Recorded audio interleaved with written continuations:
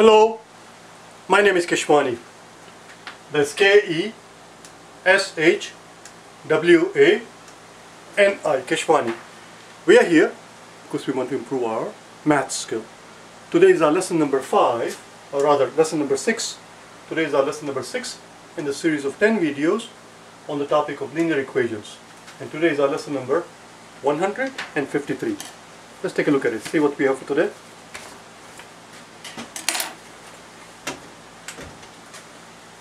We are told that x plus 5 over 3 minus x plus 2 over 2 plus 2x minus 3 over 5, we are told equals 60, or equals 1.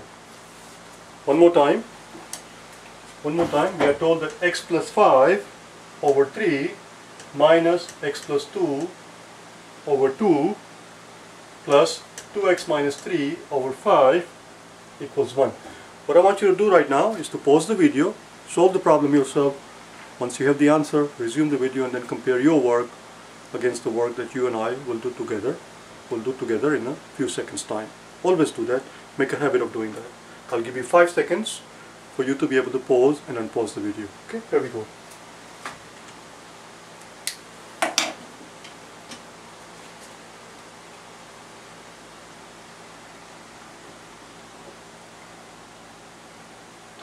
Alright, the first thing we need to do here,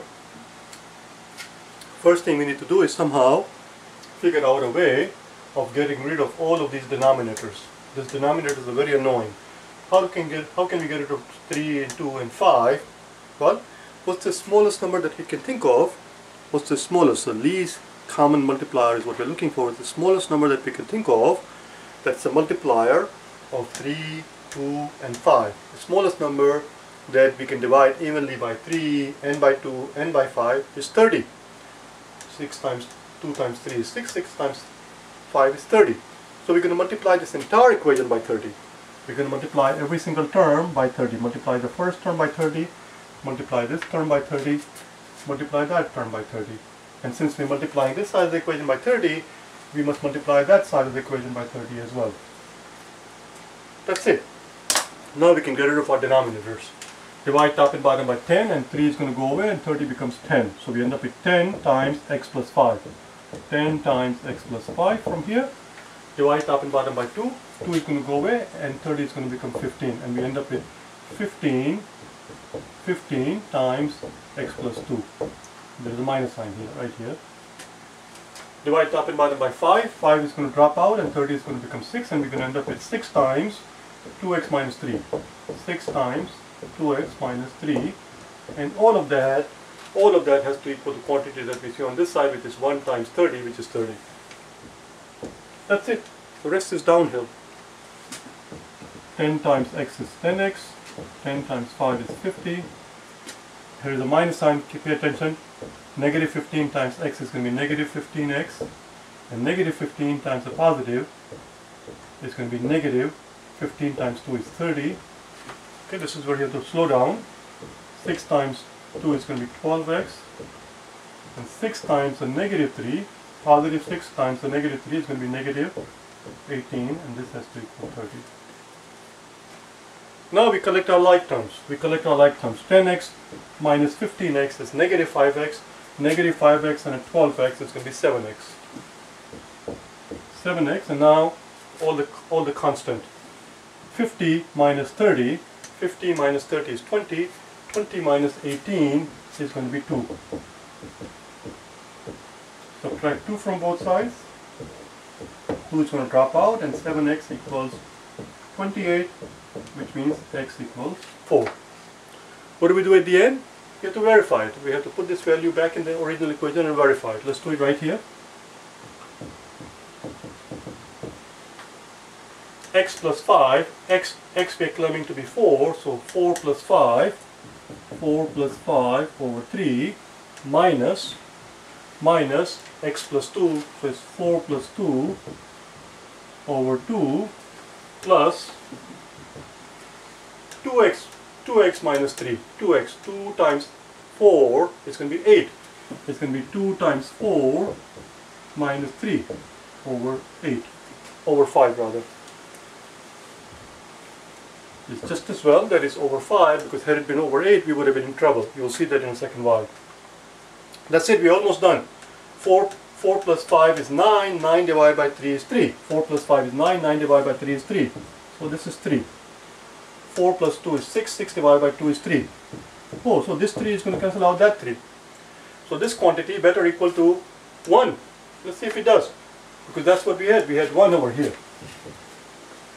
2 times 4 is 8. 8 minus 3 is 5. 5 over 5 is 8. Now 5 over 5 is 1. Voila. It works. It works. Do you want to do one more? Yes? Alright, let's do one more.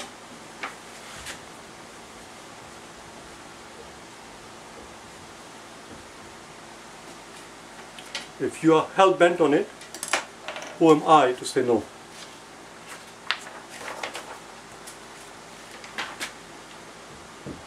Never stand in the way of a person who is hell-bent on doing one more algebra problem. 7x minus 2 over 11 minus 4 minus 5x over 7, we are told, equals 6. Go ahead, do it yourself first. I'll give you 5 seconds for you to be able to pause and unpause the video. One more time. 7x minus 2 over 11 minus 4 minus 5x over 7 equals 6. I'll give you 5 seconds for you to be able to pause and unpause the video. Do it yourself first.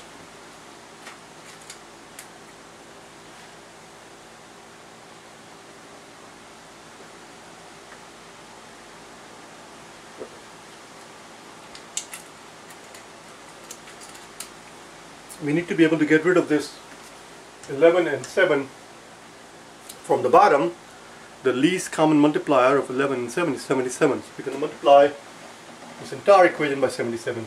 I'm going to squeeze this out a little bit to the left here because I need some room here.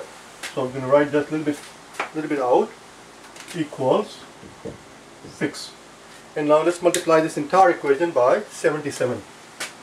Times 77 times 77, this has the parenthesis around it, so there's this one, and times 77. Let's see what we can do.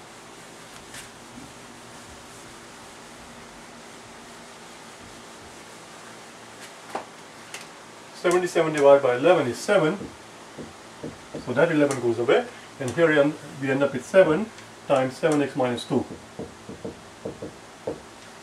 minus 77 divided by 7 is 11, so it's 11 times 4 minus 5x, 4 minus 5x equals 6 times 77. We're going to have to figure out what 6 times 77 is. We have no choice. Let's do it right here. 7 6 are 42, 2 carry 4, 7 6 are 42, 42 plus 4 is 46. 462. 462. So that's 6. That's 6. I'm writing it here. 462. I hope and pray to God that I have not made a what is known as a boo-boo. Let's begin. 7 times x is 7 times 7x is going to be 49x. 7 times negative 2 is going to be negative 14. Don't forget there is a negative sign here also.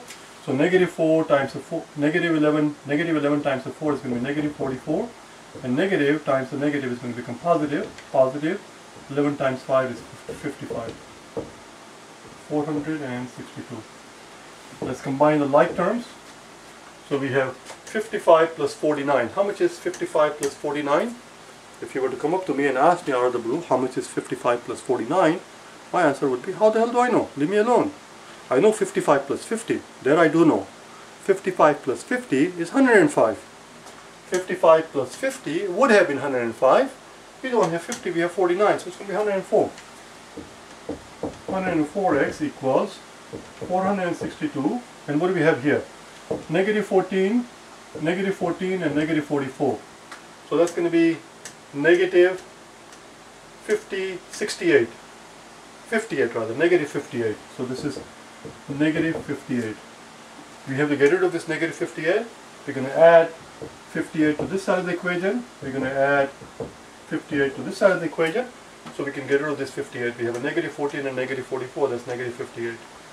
It's going to drop out. 104x equals whatever that is. That's a 0, carry 1. 12 is 2, carry 1. Looks like 520. 520. If 104x equals 520, how much do you suppose x is? How much do you suppose x is? It's very simple. It's 100, you see, 104. Think of this as 100. 100 times 5 is 500. 100 times 5 is 500. And 4 times 5 is 20. This amount, 104 times 5 is 520. We need to verify that answer. We can't just leave it there. Let's verify it. Where can we verify it? Let's verify it right here. I'm going to erase this step and we're going to verify it right here. So we are claiming that x equals 5.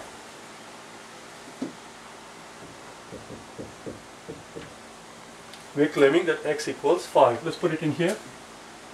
7 times 5 minus 2 over 11 minus 4 minus 5 times 5 over 7, you see, 5 times 5 over 7 has to equal the quantity that was given to us, which was 6.